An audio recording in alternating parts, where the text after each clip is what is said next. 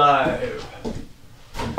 Okay, so we got our glue test rig set up here, and if you didn't see this about 2 years ago, we did a whole test with this, and on each of these boards we've got these all glued on here, and so each one of these is numbered, each one of these is a different glue, and we'll be testing each glue in each orientation 10 times. And we'll be testing here today. We're working on end grain. We did long grain to long grain. We did one with gap filling, so we actually took a chunk out of the back of each of these blocks and glued them on. And then I have another set that are actually outside in the weather right now that are going to be testing for how do they do outside in exterior conditions. So today we're working on the end grain here, and we're going to go through these one by one and bust them off and see at what pressure do they bust off. So we have a jack here, so I can put up to 8 pounds of pressure. Usually only takes a couple 100 pounds. And I've got the load cell in here so I can get an exact measurement of where they are. And so I'm testing them in shear because it's really the only way that you can test the glue itself. If you test it in any other method, you're going to test the wood. And I don't want to do that. I want to test the glue. So let me set this to hold. This will let me know what its maximum pressure is, and then we just slowly add the pressure until it snaps. This one was only at 90 pounds. What was that? That was, is that the A? Yeah, case and glue. 90 pounds. And I'm keeping track of it all and then putting all the information on here. So if anyone has any questions, go ahead and let me know on this. Yeah, I'm doing this live a little bit different for those of you in England or in other places around the world where the normal lives don't work. But my wife isn't here, so it's not a normal one. It's just me playing around with the shop and testing out all of these. Oh, and it is slow. So each one of these, there are 10 glue tests in 4 different orientations. So each type of glue, there are 40 blocks applied, and then there are 32 different glues I'm testing, so it's 1,200 of these that I have to bust off. So let's see what this one gets. Hold, set, placed, and timed. Ooh, this one's going good. There we go, 291. That's actually incredibly strong. 291. This is weld bond plastic resin. And so I have another test that I did about a year ago doing this exact same thing with 32 different glues, and so this time we're actually testing a different set of 32 different glues. And this may be a bit boring, but it is still, it's kind of interesting to see what actually comes out. Like last time, the cheap super glue did surprisingly well. So once I'm done with this test of 32 glues, I'm going to take the top 4 or 5 different glues and test them over long-term applications to see how they do long-term. 128. That's actually rather consistent. Last one was 112 pounds. Have you got Gorilla Glue? I did Gorilla Glue in the last test, and it was okay, but not a great wood glue and absolutely horrible at gap filling. Do not use Gorilla Glue for gap filling purposes. It is very bad at that. And this one I actually have Gorilla Glue wood glue. It's in the other set. But yeah, I'm going to be testing the Gorilla Glue wood glue version. I also have a few of the European and German glues in this one. So some of those there. Oop, hold.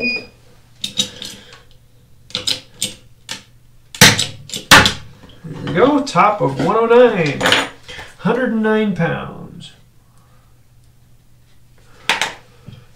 And it'll be very interesting to actually go and test the difference between the glues that I did last time and the glues I did this time. And the exterior test is actually the really brutal one. Some of those that I thought would do well, such as Tight Bond Exterior, actually did really poorly.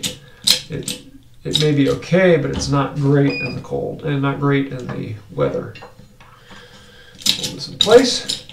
So if anyone has any questions, go ahead and throw them in there. I'd love to answer them. Good to have you. What do we got? Pim, Trump, 63 degrees. Oh shoot, I didn't hold on. I'm going to have to go back and look at the camera on that one.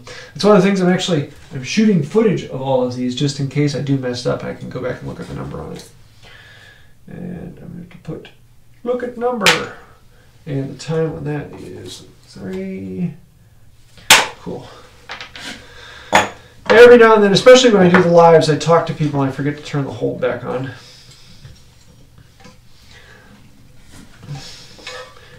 But recording footage makes it very easy to grab that. So this time, let's turn the hold back on.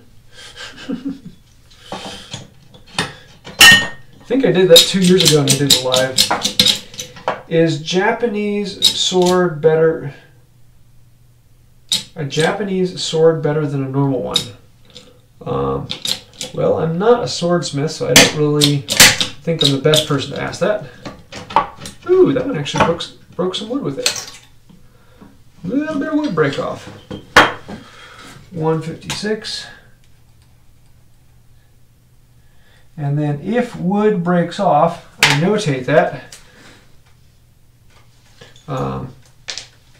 Because I want to know what I'm trying to do is just testing the glue itself. I don't want to test the wood, because in most cases, most of these glues, the wood will fail long before the glue does. But I want to find out what the glue strength is. So yeah, if you want to ask that question again, is a Japanese sword better than a normal one? I have no idea. Oh, 64 pounds. That was weak. What was that? 64 pounds.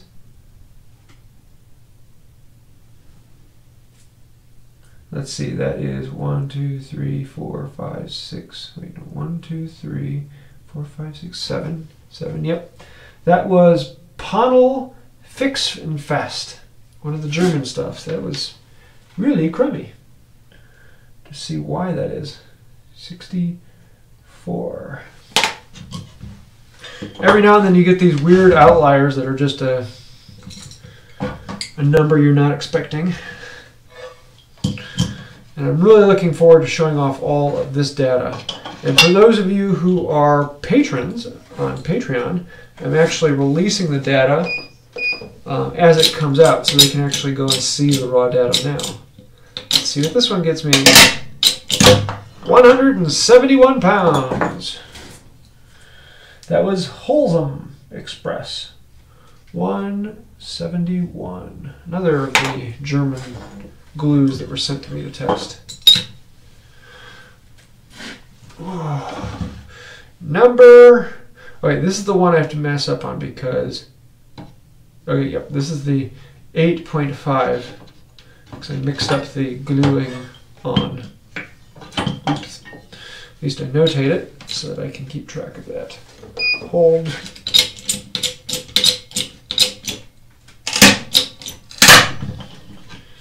Nice clean break. Oh, there's another one I didn't check. Put a no fake to check the hold on that.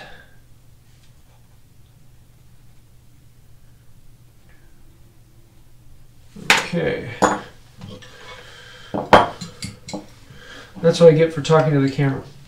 Hey James, a pal here has tuned up about 150 2-inch plane blades with chip breaker.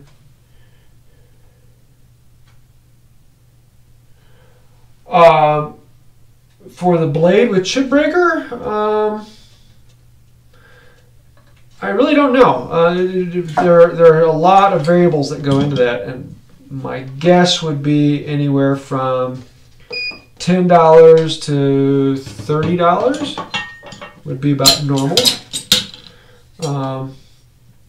If they're all good condition, ready to stick in and sharp, probably the $25 to $30 range is my guess. Here we go. What's this one going to be? 206. Clean break. That was number 9. That was Panel Washfest, the waterproof version. 206. They came from a surplus wooden jack planes. Huh, interesting.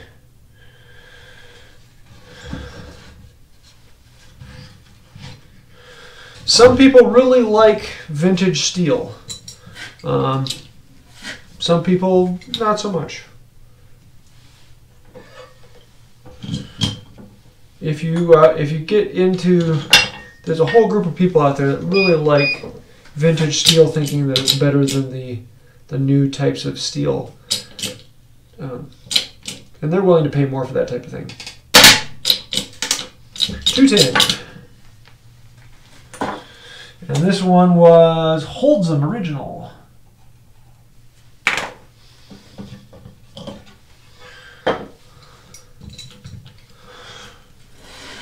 I personally am not as big a fan of most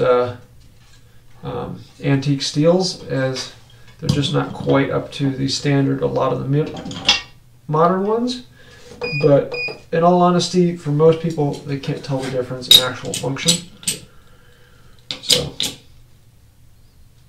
everyone's a little bit different. 244. That was a decent one. What is that? Holds'em lost the water version. 244. Most of those are holding right around the same range. Go back down.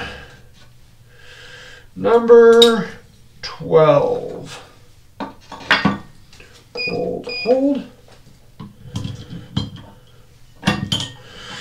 Yeah, what do you guys want me to do for the live tomorrow night when Sarah's here? Is there something that you'd like to see? I know I'm talking to the people who probably can't actually come to the live. 148. This is B3D3, a type of glue from Germany. 148.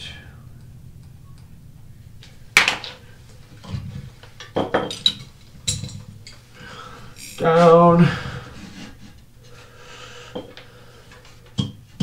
Stick that back in. Yeah, I have some construction adhesives that I'm actually going to be testing in the next string when I finish this one. Tighten that back up.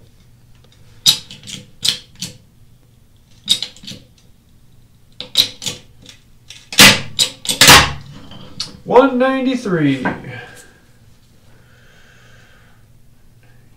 This was Mikol Special. I'm going through all of the German-made ones right now.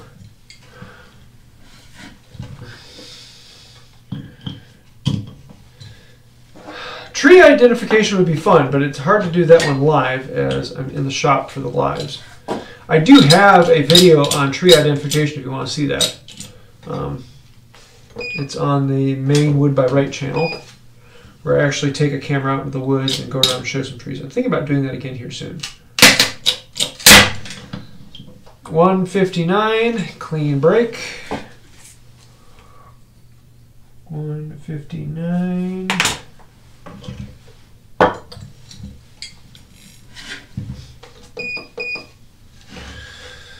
Go on to this one. That was a fun video because I took my son out with me, wandered around in the woods. There we go. Open that up. Let's see what this one is. This is Type Bond Extend. 186.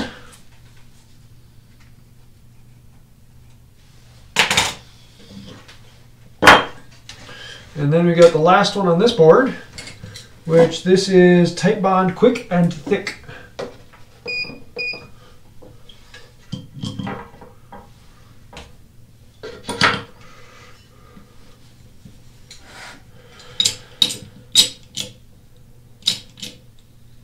But I do want to remake that video. There's a few things I'd like to mention in there that I want to show off next time. So we'll see. 160, Type Bond Quick and Thick. That's right on the line from what we got last time.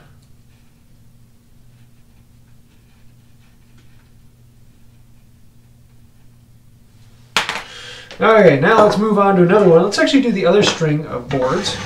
So I got all of these that are been busted off. Let's go on to do, let's do this one. This is few more of these. So the next one on this is Type Bond 50, which is apparently fairly common for luthiers.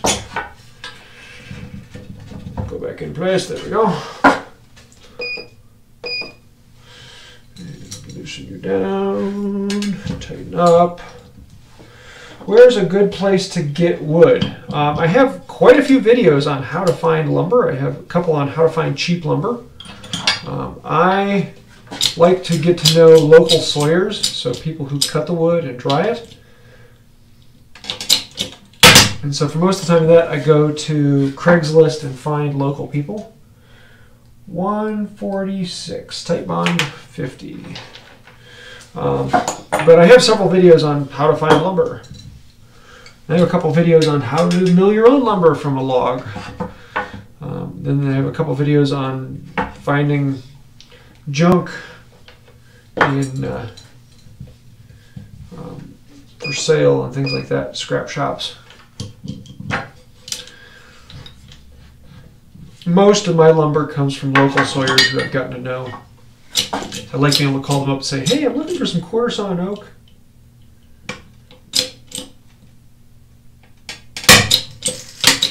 $190, but it looks like we have some wood breaking. A little bit of wood breaking on that one. That was actually Elmer's Wood Glue Max. Had some good stuff with that so far. 190, and that one has wood glue breakage.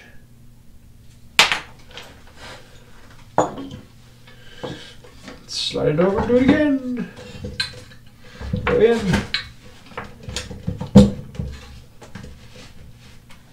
Over. There we go. How do you fix a chip breaker that someone charped? Charped. I don't know what charped means. I have a couple videos on fixing chip breakers if you want to see those as well.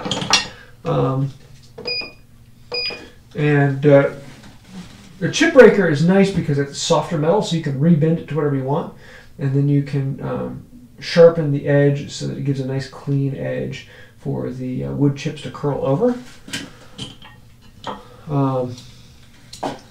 But because it's so soft, it works pretty quickly, so you don't have to worry about it. So you can do a lot with the file on that one. Ooh, 64. Wow, that one's pretty much worthless on end grain. What was that? Elmer's Advanced. 64. That was sad. Don't use Elmer's Advanced on end grain. Well, I don't know. That was just one test. And that's one of the reasons why I'm doing 10 tests of each of these glues in each orientation, is so that if there is a bad sample somewhere, I can find it and work on it. I'm going to have to watch this later. Now this one won't be as fun as some of the other ones. I'm more or less doing this so I can point people, and they ask me, well, how did you actually do the test? I can show them the video of what all is going into this. Let's see. Ooh, this one's pretty good. 212 was the top, but I forgot to hit hold. That was actually Gorilla Wood Glue. I'll have to go back and watch the video on that one to make sure. That's the reason of saving the video footage. Write down the timestamp from it. Is that the Stanley V a good playing? Is the Stanley V... I don't know what the Stanley V is. Feel free to send me an email with a link to it and I'll take a look. Just got the jack plane for a good deal, but I did not see the chip breaker was sharpened. 75. What was that? That was trash. Gorilla Construction Adhesive. I had a lot of people telling me I needed to try construction adhesive, so I have a few of those in here. That one did not hold up well. Felt almost rubbery when it broke. That's down, that's tightened, hold, hold.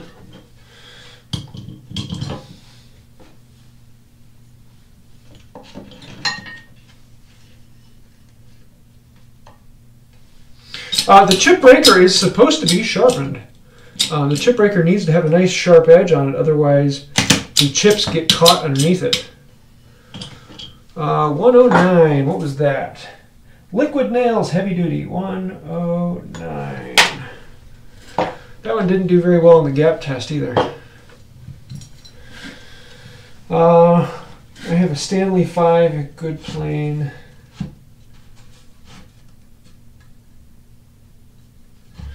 Yeah, if the chip breaker isn't sharpened, the chips coming off of the iron will catch on the chip breaker and clog up. So a sharpened chip breaker is a good thing. It doesn't have to be razor sharp, but it is good to have it at a good edge so that the chips will slide over it. 205. Liquid nails, extreme heavy duty.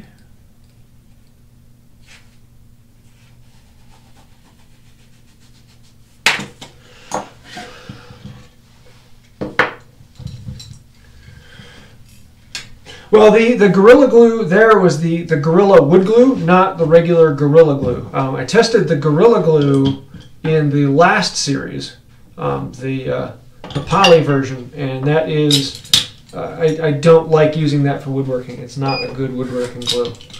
But the Gorilla Wood Glue so far has been doing rather well. Here we go.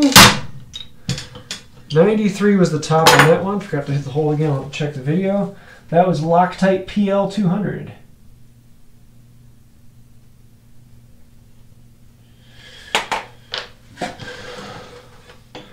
Was the Meikle Special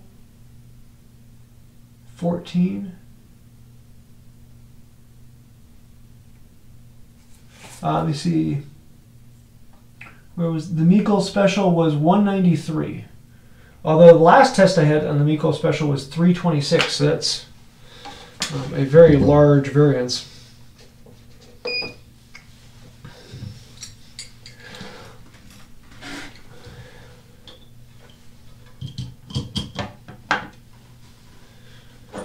Yeah, and these tests are all on end grain. So end grain is not a great way to do it, but every now and then you have an end grain situation, and it's good to know what's the best glue for the end grain. Okay, lock that, hold is on. Here we go. Wow, 230, that's some good stuff. What is that? Loctite PL Premium, which did fairly well in the gap test too. 230. 230.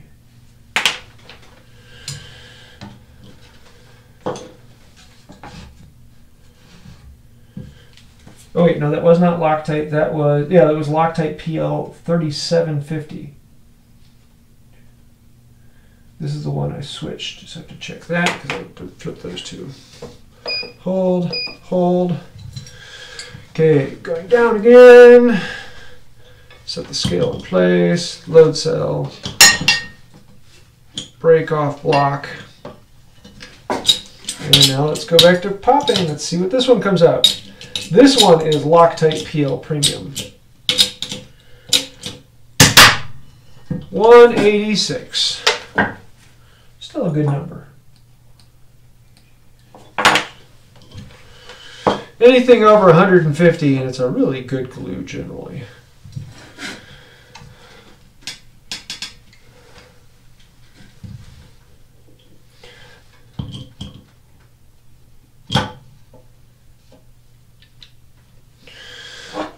Yeah, there are a lot of glue tests out there, but most of them just do one glue test where they'll break off one block and say, wow, this one did good, this one did not. But that's a really poor thing. You need a larger sample size. And even with just doing 10 of each, my sample size isn't quite as large as it needs to be, but it gives you a good idea. Wow, that was horrible. What was that? 39. That was E6000. A lot of people telling me E6000 is amazing glue, but it's not a wood glue. And it hasn't done well on any of them so far. Yeah. Now these ones are a little anticlimactic. When I do the other glue tests, like the long grain to long grain, those are a lot of fun because there's a lot of breaking and splintering and shattering on those. Here we go. What is this one? This one is, let's see, 1, 2, 3, 4. 1, 2, 3, 4. Yeah, this one is DevCon Home Epoxy. The epoxies did rather well in the last one. 156. 56. Cool.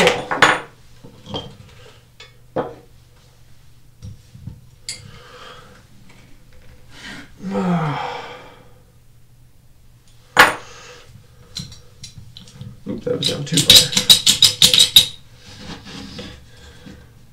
Any recommendations for a bucksaw blade? Wanting to make one soon. There aren't many places where you can buy a bucksaw blade. I know you can get them from Blackburn Toolworks. He sells one. He has a frame saws that you can buy one that's the right size for it. But there aren't many places where you can actually get bucksaw blades. 216. What was that? JB Weld. 216. I was actually rather surprised so far at JB Weld. I didn't think it would do well as wood glue. But the tests thus far, JB Weld has been doing surprisingly well. One of those things that I wasn't expecting. 3 more on this one. Hold.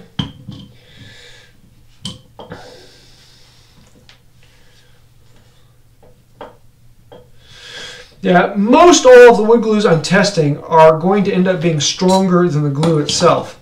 And that's one of the reasons why I'm testing them the way they are, is I'm shearing the wood and I'm shearing the glue, putting all the pressure right on that glue line so that I know that I'm testing the glue as much as possible rather than testing the wood.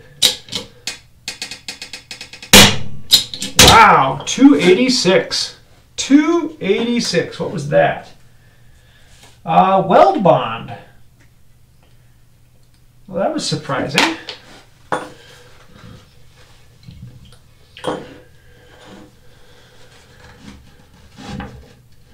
Let's see, I have 2 more on this board.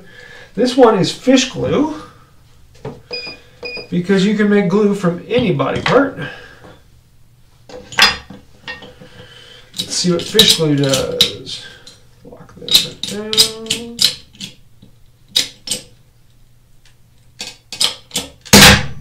$220, not bad. Fish glue actually did surprisingly well on the gap filling too. 220. Okay, the last one is 4x4 or 4 quarters. It is one that Tools for Working Wood sells. I've been wanting to include it in the test. My guess is that it's a pretty decent PLA glue. Hold. Lock that down, see what we get in here. So I think we're about to wrap it up. If you got any questions, throw them in there. I'll try and get those before I go. Ooh, nice. 219. 219. Cool. So that's what I've got so far. That was one full string of 32 glues. So you can see 32 glues along that stick. And I've got a lot more to do. So I have 1,200 of these individual tests. I've got some over here. I've got some outside. They're in the weathers. I have other ones over here that are gluing up. And then I've got, here, let me show you. These are the ones I've done so far. I've been able to complete those. So we still got a ways to go. Get in this. Ta-da! So I still got a little ways to go to finish this up. I figure it's probably going to be 2 to 3 weeks, maybe another month until all of this is done. And I'll actually be putting out all of the data on this. So I'm really looking forward to comparing. It will now be 64 different glues that have been tested one against another. So it really should give a good idea. And then of those, I'm going to pick 4 or 5 representative glues, and I'm going to glue up several boards and put them in my garage. And then every 6 months, test a string of those glues so that we can have an idea of how these glues actually hold up over long term. I have a few other glue tests like that I want to try, different orientations and things like that. First, I want to get a baseline of all the glues so I have an idea of which ones I actually want to test and which ones I don't want to test, like the, what was that one called? E6000, which a lot of people were saying, ooh, E6000, that's a great glue. It's not a wood glue. Has been doing pretty poorly. So let me see if there's any questions. I like that loud pop. It's satisfying. Yes. These ones are kind of anticlimactic with the end grain, because the glue almost always breaks on this, with the exception, I think it was 1 or 2 on this one where I had a wood break.